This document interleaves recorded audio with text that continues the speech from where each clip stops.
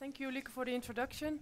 Okay, well, let's switch to bacterium, and in particular, the vaccine-driven adaptation of Bordetella pertussis. And, well, we want to know what the role is of the bacterium and the resurgence of pertussis. I have no conflict of interest. And, well, Dimitri mentioned already the switch from wholesale to acellular vaccine, but I want to emphasize this as well here. From 1953, because pertussis vaccines became available in 1953 in the Netherlands, and the National Immunization Program was introduced in 1957. Until 2005, we used the wholesale pertussis vaccine in the Netherlands based on inactivated whole bacteria. This means that the whole bacteria, including all its antigens, is present in the vaccine. But since 2005, we're using an acellular pertussis vaccine only consisting of 1 to 5 purified antigens, which I've indicated here: protectin, FHA, 2 fimbrial types, and pertussis toxin. And to remind you, in the Netherlands, we are using a 3-component vaccine: protectin, FHA, and pertussis toxin. And when we look at the notifications in the Netherlands, we can see from 1996 an increase, a huge increase. And when we look at the regular epidemic outbreaks, the numbers during these outbreaks is increasing as well, up to a peak of almost 14,000 cases in 2012. And I've indicated here the switch from wholesale to acellular vaccine, but this has not resulted in a total decrease of notifications. And again, possible causes for the resurgence, well, mentioned already, mentioned again, increased awareness, improved diagnostics, and waning immunity. And I want to focus on pathogen adaptation in my talk. And what have we found in the last years? We have found antigenic divergence between vaccine strains and circulating strains, and this means that the strains that are currently circulating are genetically different compared to the strains that are included in the vaccine. We have found so-called PTXP3 strains that produce more pertussis toxin, and this means more immunosuppression. And the most recent adaptation is the emergence of strains that do not produce one or more vaccine components.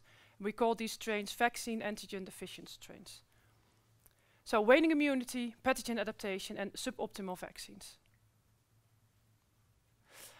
I want to focus on pathogen adaptation, but why is strain typing so important for us? Not only for us, because we want to generate a worldwide standardization to investigate the effects of different vaccines, because we are using a 3-component vaccine in the Netherlands.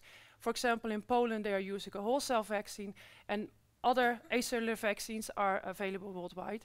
And countries are using different vaccination schedules. And we want to investigate the effects of all these differences on the Bordetella pertussis population. Secondly, well, strain typing can serve as a so-called early warning system for epidemics, and I want to show you an example later on. And last but not least, it gives us the possibility to identify strains that are circulating during these epidemics. And what have we found in the last 65 years in the Netherlands? And why 65 years? Because we started with strain characterization already before, with strains before introduction of vaccination. And I've indicated here the frequencies of the alleles of the vaccine antigens that we have found, and I've combined those alleles to allele types. And here you can see in the 50s, 2 strains circulating. And not surprisingly, the strains that are included in the vaccines, in wholesale vaccines, but also in acellular vaccines. But you can see here that those strains are completely disappeared nowadays. In the 60s, the first mutation was found in pertussis toxin. And well, from the moment on, we see a huge increase in the number of strains with this new type. This means that this increased bacterial fitness. In the 80s, we saw the first mutation of the second mutation in protectin, and again, an increase in the number of strains. And the most recent adaptation is the mutation in the pertussis toxin promoter, which is involved in the regulation of pertussis toxin. And when we compare the strains that are circulating at the moment, because it's 2015, compared with the vaccine strains, they are genetically different. And here you can see the notifications from the 90s here in particular, and we can say that the mutation in the pertussis toxin promoter seems to be the most important one. Yeah, and the question is, what will follow after all these mutations? And what can be the effect of these mismatches on the vaccine efficacy? Well, this is the situation that we are currently dealing with. Vaccination, wholesale and acellular vaccine, still old types are included. And when we are infected with the same strain, the vaccine antigens will get an efficient binding of antibodies. But the current situation is different because the modern strains are genetically different. Strains have mismatches with the vaccine antigens. We will get less efficient binding of antibodies and probably a decrease in vaccine efficacy. And here I want to point out the mutation in the pertussis toxin promoter. I've indicated here the frequencies of both types, the new type and the old type, the PTXP1 type. And here you can see in the green line the frequency of the old PTXP1 strains.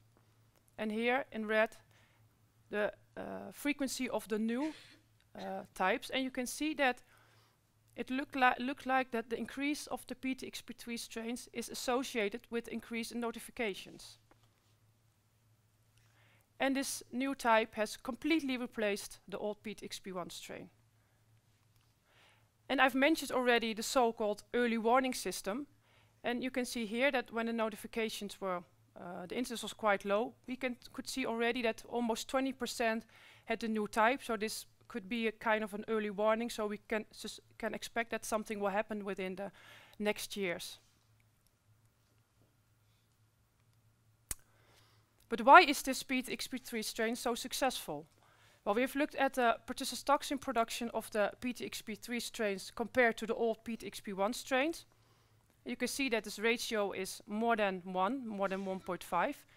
And we can say that the PTXP3 strains produce, in this case, 1.6 times more pertussis toxin.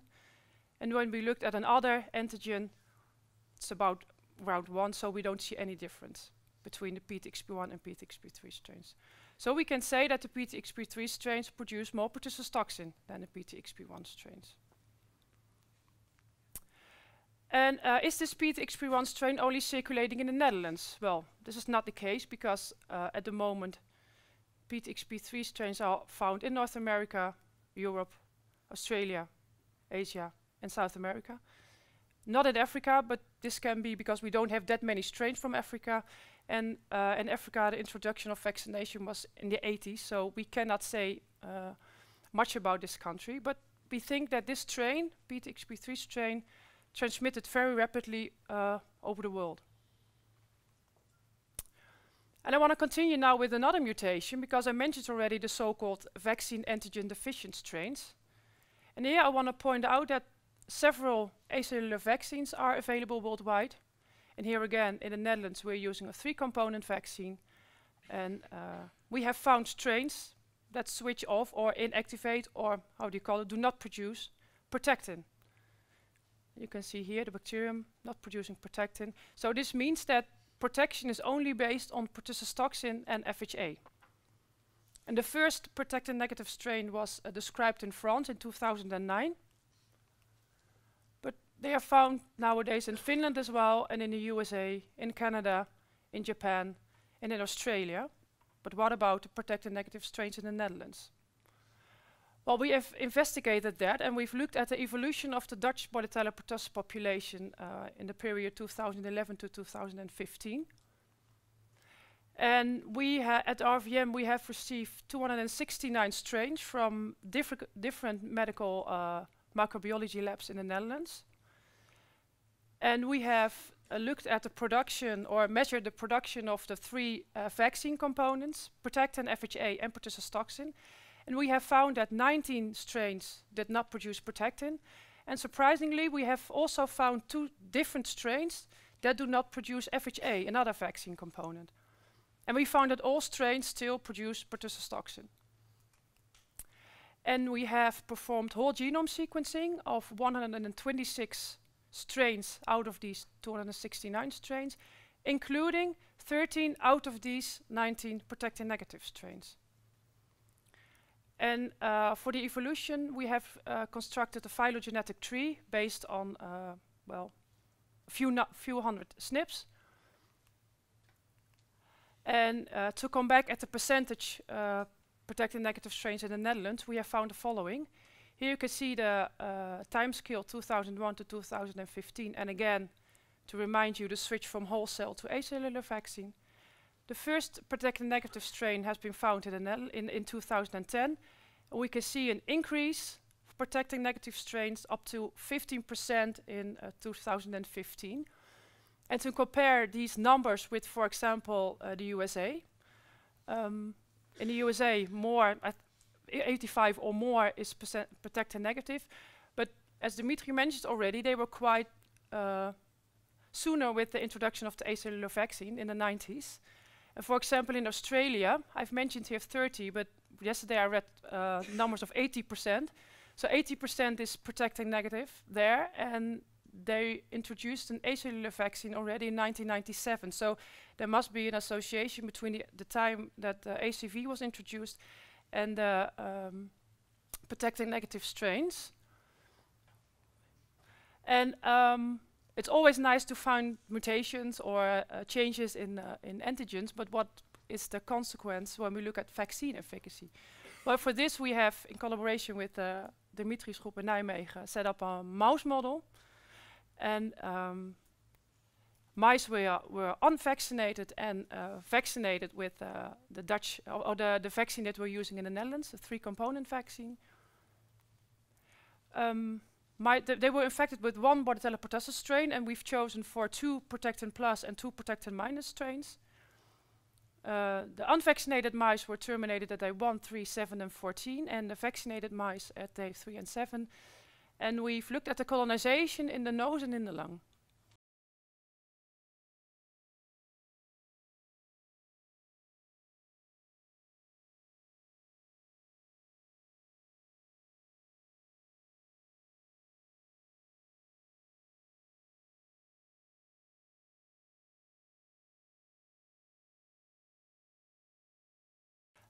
Well, this is kind of a conclusion slide. I want to come back to the pertussis problem in general, because the big question is, why do we see so much pertussis despite vaccination?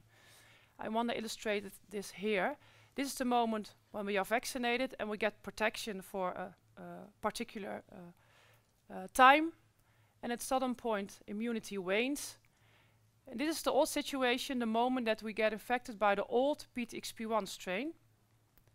But this is the new situation, that we are infected with a new strain. And when immunity wanes after acellular vaccines, PTXP3 strains can infect earlier because the points that I've already mentioned, antigenic divergence with vaccine strain, more pertussis toxins. The deletion of the vaccine antigens, a very important part. And yeah, well, other unknown mutations, but well, I think that we cannot know everything, but we are doing a lot of whole genome sequencing at the moment. So I think that within a year or two, we will know much more, and yeah, what will follow. And this is with a question, FHA minus, but we have already found strains that do not produce FHA.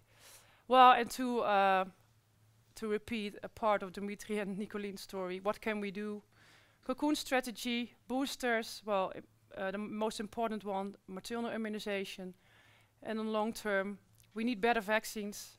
For example, include protein types that are found in circulating strains. Choose an ACV with the broadest immunity, because there is a 5-component vaccine available. An ACV with the highest amount of pertussis toxin, and well, maybe include other effective vaccine candidates. And I want to thank the people from the group of RVM, Nicoline of course, and some people who left the RVM already, and I think Frits Mooi is a very famous person here maybe. And a group who takes care of all our isolates, and Nijmegen for the collaboration concerning the mice experiments, and that was it. Thank you.